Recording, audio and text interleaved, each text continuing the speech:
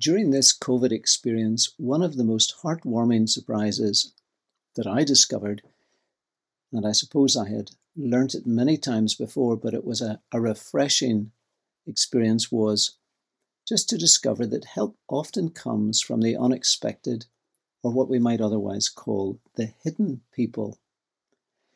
This can be both an encouragement and a rebuke.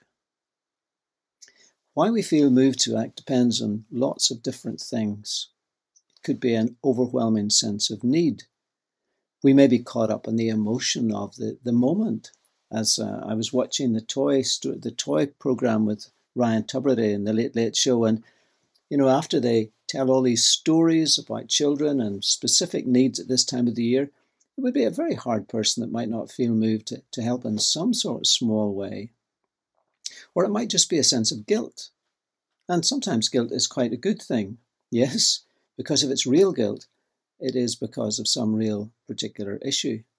Or it may be just thanks for how blessed we know ourselves to be, and out of the overflow of thanksgiving, we just want to bless other people. Yet, we don't always act in a way that is honouring to God. Have a look at Scripture, and there we often see that God moves the most unlikely of people.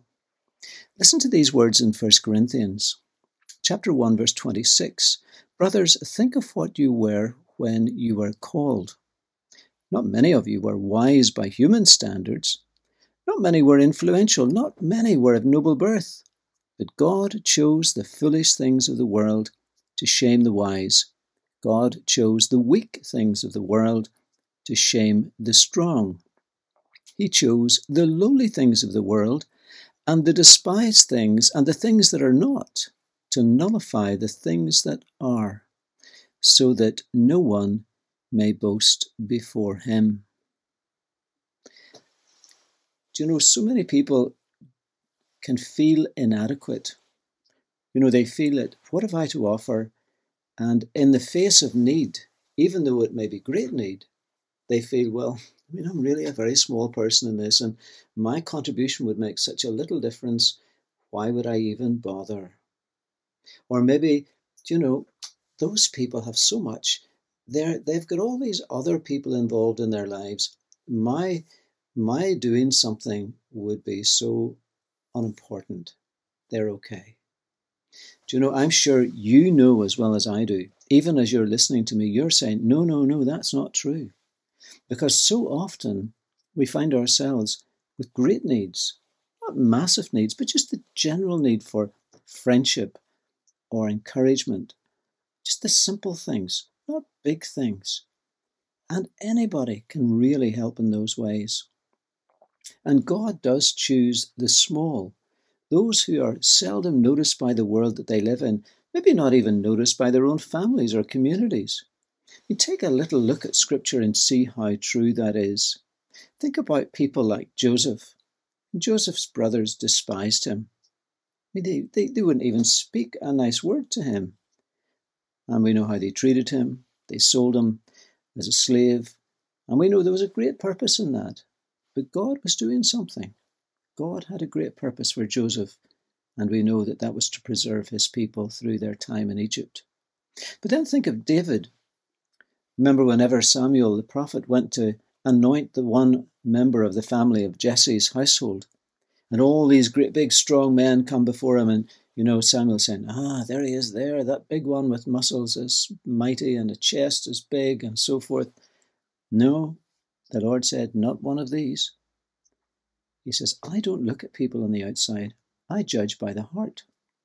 And so eventually it was the youngest, the one who was disregarded and even despised. He was chosen. Surprised everybody. David, who's the one from whose line comes the Messiah. Wow. Or look at Ruth. In the little book of Ruth, the story all about Ruth and how God used her life and her character, her graciousness and all sorts of things to bring her into the place where she would also become part of the line of the Messiah. The Moabitess, the widow, the outsider, the poor, who will find herself eventually in the genealogy of the Lord Jesus Christ. Or what about Hannah? Hannah, the barren woman, taunted and mocked every day by the other wife, Peninnah. You read about her in 1 Samuel chapter 1, and how this woman, so despised by others, and in her own heart feels so crushed and so useless and so, in a sense, regarded as unimportant, the Lord chooses to use her. But when you move into the New Testament, and at this Advent season, isn't it so amazing that most of the account of the very incarnation, the coming of Christ, God coming in flesh, it has to do with taking so ordinary people. Think of Mary, a teenager, not some celebrity family of Nazareth, humble, unseen, unknown. Or even the disciples, from the ordinary stock of folk. God chooses and God uses the ordinary so that God can make his own name known so much more. Do you know, in recent times, there's been a sort of a worrying increase in what we might call celebrity Christianity. A kind of a sense in which many Christians feel or find themselves sucked into the world of social media. How many likes do we get? Even we put something up on Facebook, how many likes do we get there? How many friends do we have? Now we've even got a whole new category of person. You don't have to do anything. You become an influencer through various means. And sometimes, sadly, this type of celebrity Christian is fueled even by the Christian community itself. You know, honour is a good thing, and we thank God for the gifts of others, and we try to do it in a way that glorifies God and really blesses them. But too much elevation can be very dangerous in those environments, the public media world, and could very well verge on idolatry. Paul would never have anything to do with that. Do you remember how in Acts chapter 14, and if you don't know it, turn it up in the Bible and read it. Paul and Barnabas have been in Lystra and Derbe. God uses them to perform a real miracle, not the sort of thing that many celebrities could do, I can assure you, but a real miracle. And on account of that, the people want to worship them. They want to offer up sacrifices to them. And Paul tears his clothes and he rushes out into the middle of the crowd of them and he says, look, and I quote from the Bible there, we are only men, humans like you. I suppose that's the rebuke side of this. So the encouraging side is, having said this, let me affirm the ordinary. How many quiet, humble, selfless people have been such a blessing, certainly over my life.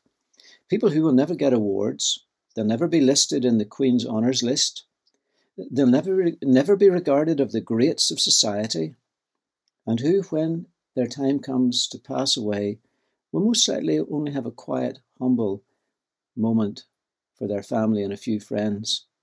But you know, I think they shine like stars in the sky.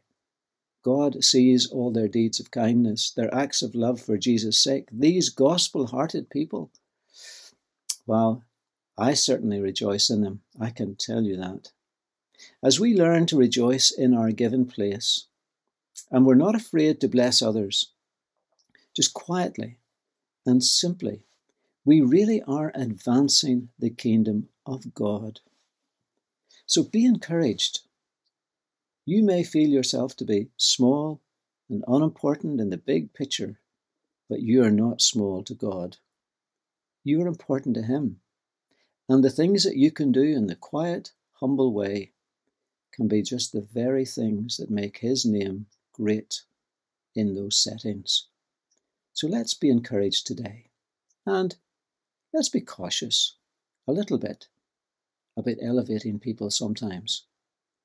And let's elevate the Lord Jesus above everything else. And let's have a really good day. And the Lord bless us.